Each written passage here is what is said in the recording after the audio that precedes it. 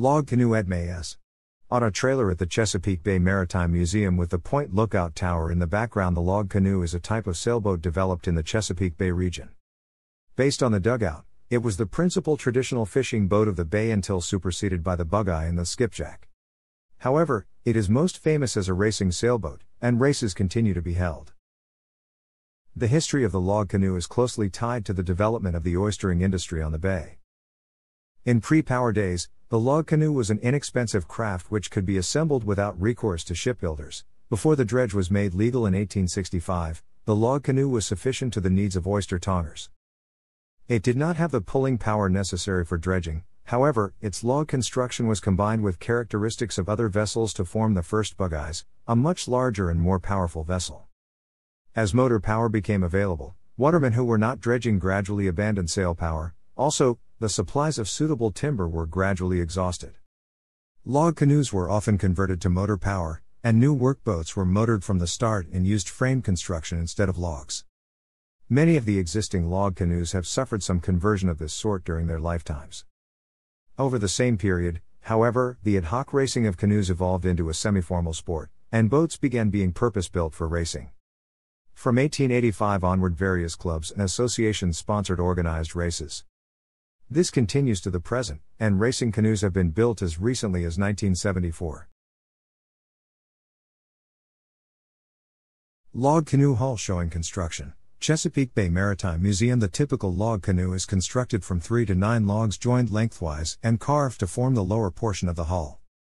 Additional height is obtained with smaller pieces fitted together and joined to the outermost logs. The resulting hull is sharp-sterned and shallow, and a centerboard is added which pierces the center log. Details of construction, particularly at the stem and stern, varied over the region. Also, Virginia boat builders did not use models, whereas most Maryland builders would start from a half model of the hull. Surviving log canoes range in length from 27 to 35 feet. On deck. One example is the buyboat F.D. Crockett at the Deltaville Maritime Museum in Virginia. Rigging varied considerably. Log canoes had 1 or 2 masts. Two-masted boats on the Chesapeake, not just log canoes, were often provided with a mast step to allow sailing with just one of the 2 sails. Typical later log canoes were two-masted, vaguely resembling a modern ketch rig.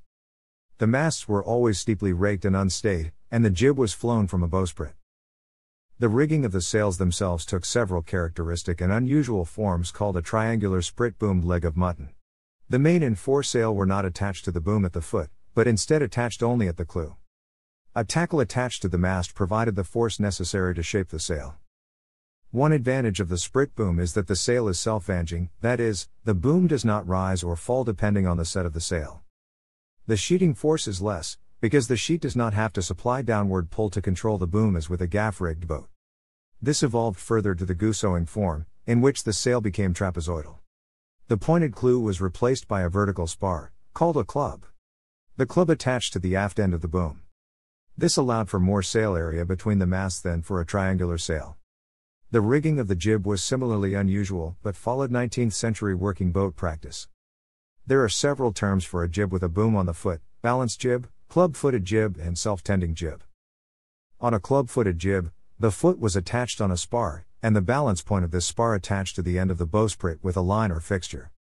This allowed for a larger jib which could serve as something akin to a spinnaker when running. Working sailors were less worried about the spinnaker effect than the fact that a properly trimmed balance jib doesn't need any quick sheeting when tacking, hence the term self-tending. A final characteristic feature was the use of hiking boards to keep the boat from overturning.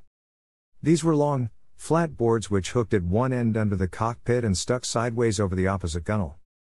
Crew members climb out onto these boards to counterbalance the force of the sails, thus preventing the boat from heeling over. These were particularly important to racing canoes, whose sail area and lack of ballast made them hopelessly tender without such counterbalancing. Thanks for watching.